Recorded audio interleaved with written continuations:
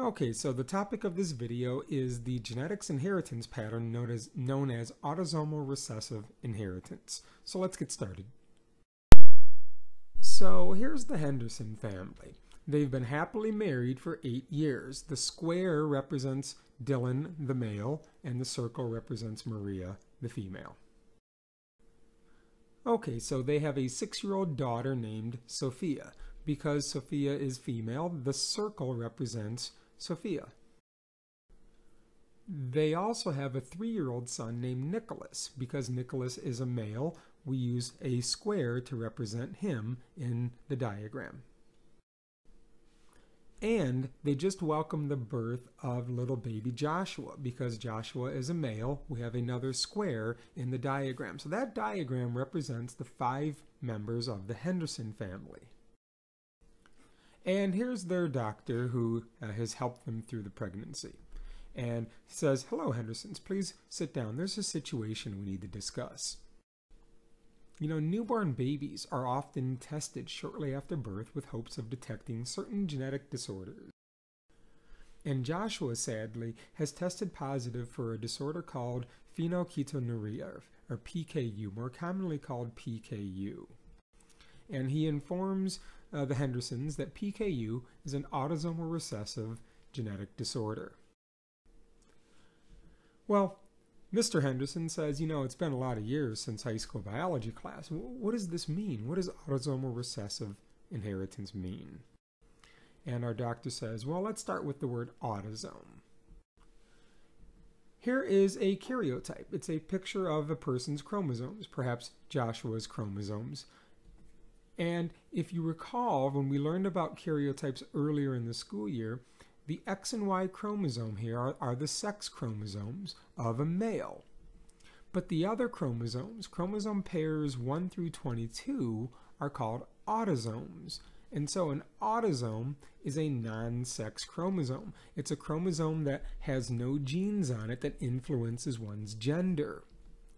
And so autosomal disorders are caused by a gene found on one of these 22 non-sex chromosomes here. If a gene is found on the X chromosome or the Y chromosome, it's called sex-linked. Maybe you've heard of the disorder called hemophilia. Hemophilia is an example of a disorder caused by a gene on the X chromosome. Hemophilia is what we call a sex-linked disorder. Now that's something we're going to learn another day, but today we're focusing on the autosomes. One example of an autosomal disorder you might have heard of is sickle cell disease. It's an autosome because the gene that causes sickle cell has been located to be found on chromosome 11. Notice how chromosome 11 is an autosome. So sickle cell is an autosomal disorder. And if you're familiar with sickle cell disease, normally red blood cells will roll and travel freely through the blood vessels. But for people who have sickle cell, the red blood cells are misshapen, they're kind of deformed. And so they're less likely to roll freely and they carry less oxygen. They're more likely to clog. And the reason that this is called sickle cell disease is the red blood cells are often sickle-shaped, kind of like you see in that picture there. So they're misshapen. Well, another example of an autosomal disorder you might have heard of is cystic fibrosis. Well, why is cystic fibrosis an autosomal disorder? Well, that's because the gene responsible for cystic fibrosis has been located to be found on chromosome number 7. If you're not familiar with cystic fibrosis, here's kind of an overview. Normally, the cystic fibrosis protein is made from 1,480 amino acids, and that's what those circles represent, are the amino acids all chained together to make the cystic fibrosis protein. And so normally when the protein is made, the amino acids will twist and fold and wrap into this 3-dimensional protein here. But people who have cystic fibrosis, unfortunately, they're lacking that 508th amino acid out of the chain of 1,480. And as a result, when the protein twists and folds and wraps, its shape is altered just a little bit, and that sadly causes the disorder called cystic fibrosis. You know, one of the more defining features of people with cystic fibrosis is that their lungs often fill up with a mucus, which then becomes a breeding ground for bacteria, and it causes a lot of strain on their health. Well, our Henderson family, they're seeing the doctor today because they've just been told some news that their newborn child has PKU, phenylketonuria. PKU is another example of an autosomal recessive disorder. It's autosomal because the gene has been located on chromosome 12. The gene responsible for this disorder is found on chromosome 12. Chromosome 12 is an autosome. PKU is a disorder where people don't process an amino acid called phenylalanine. Normally, phenylalanine gets processed and changed into another amino acid called tyrosine, and tyrosine bonds with a bunch of other amino acids to make a protein called melanin.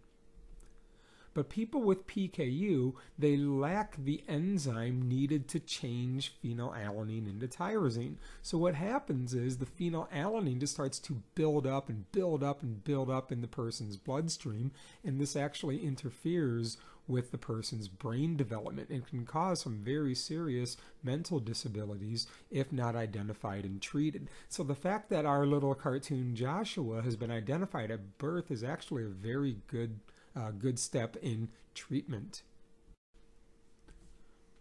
And so the Guthrie Test, this is a blood test performed on infants to test for PKU. It's a blood test, and this is how our little cartoon baby Joshua was diagnosed. So let's get back to our story here. How did Joshua, Mrs. Henderson wants to know, how did Joshua obtain this disorder? Both Dylan and her are fine, and so are her other children, Sophia and Nicholas. They don't have PKU. So how did Joshua obtain this disorder? Well, the doctor says, let's talk about genotypes. A person can either be homozygous dominant, and that would be 2 capital letters to represent the alleles. I happen to use the letters H in a moment, and you'll see why. Or another example of a genotype, a person can be homozygous recessive, 2 lowercase h's, and you'll see why I use the letter H again in a moment. Or there's the possibility that a person might inherit 1 dominant allele and 1 recessive allele, and this is called heterozygous. Now, when it comes to autosomal recessive inheritance, the rule is that sufferers of these disorders must inherit 2 alleles, 1 from the mom and 1 from the dad, in order to have this disorder.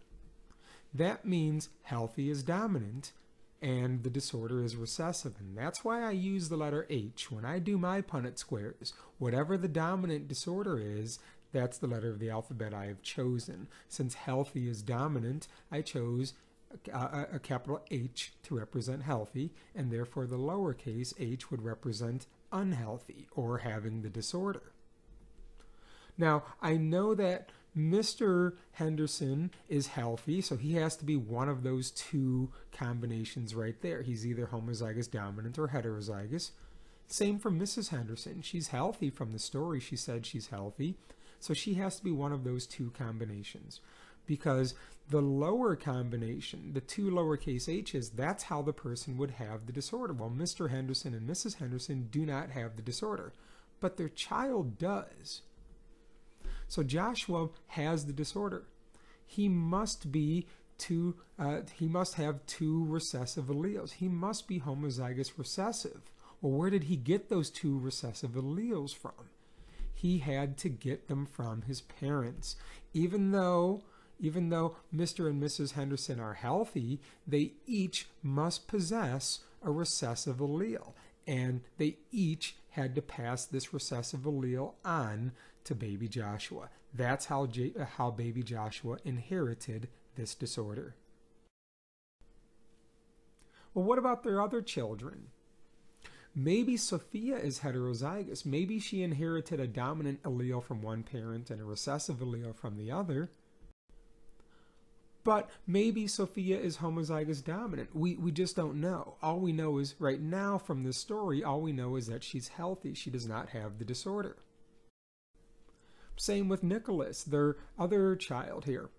We know he's healthy from the story. We were told he was healthy, but he could be heterozygous. Maybe he got a dominant allele from one parent and a recessive allele from another. Or maybe he's homozygous dominant. Maybe he received a dominant allele from each of his parents. We don't know for certain. We just know that Sophia and Nicholas are healthy. And so let's examine a Punnett Square. We learned earlier that Mr. and Mrs. Henderson both have to be heterozygous. They're healthy, but they still produced a child with the disorder. So when we fill in the Punnett Square, you can see that there is a 3 out of 4 chance to produce a healthy individual, but a 1 out of 4 chance to produce an individual with this disorder. And so the odds that little baby Joshua inherited this disorder, PKU, was only 25%, 1 square out of 4, but sadly it happened. And so Mrs. Henderson says, does that mean that Sophia and Nicholas each had a 50-50 chance of being a carrier when they were born? Notice the Punnett Square. 2 squares out of 4 would result in a carrier, a heterozygous individual. And the doctor says yes, as did Joshua. Joshua had a 50-50 chance of being a carrier as well. Unfortunately, it didn't work that way for him. Unfortunately, Joshua inherited the disorder. If we look at this pedigree right here, squares represent males and circles represent females. So we already know that Mr. and Mrs. Henderson are heterozygous. One way that we can symbolically show this in a pedigree is to partially color in the square and partially color in the circle for Dylan and Maria. That means that they're carriers, they're heterozygous. Well, we know they had to, each of them had to pass a recessive allele to baby Joshua. He has the disorder. And so in a pedigree, what we tend to do is we tend to color in the circle or the square. Circle if it's a female, square if it's a male, if they have the disorder. Now with Sophia and Nicholas, again, we don't know their genotype. We know they're healthy, so they have to have 1 capital H, but we don't know what their second allele might be. Well, Mr. Henderson wants to know, well, what can we do now to help Joshua now that he's been identified as having the disorder PKU? And our doctor says, you know, PKU can actually be treated by following a special diet. I'm going to schedule a meeting with a nutritionist. They can teach you proper care of little baby Joshua. And thank you for your help today, doctor. And that's kind of the end of this story right here. Okay, so try to answer these 5 questions. You know, pause the video. When you're ready, hit the play button and let's go over them together. I'm going to go over the answers in 3, 2, 1. So the story says that Maria is heterozygous. So that's her genotype. 1 uppercase letter, 1 lowercase letter. So I can add her to my Punnett Square. Question number 2. What is Jeff's genotype? Well, the story said that he suffers from cystic fibrosis, so he has to be homozygous recessive. I can now add him to the Punnett Square. So when I fill in the 4 Punnett Squares here, I can now answer questions 3, 4, and 5. Number 3, what's the probability that they produce a healthy child? 2 squares out of 4, 50%. What about number 4? What is the probability that they have a homozygous dominant child? I hope you see the answer is 0. Homozygous dominant would be 2 uppercase H's. None of the 4 Punnett Squares have that combination. And then number 5, what's the probability they have a child born with this life-threatening disorder? That is also 50%.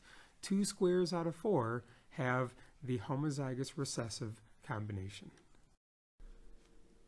And so there you go. I hope that helps explain what autosomal recessive inheritance is. If you're in my class, you know, pause the video, try to answer these 9 questions here. I'm happy to check your answers before school or after school one day. And thank you for watching.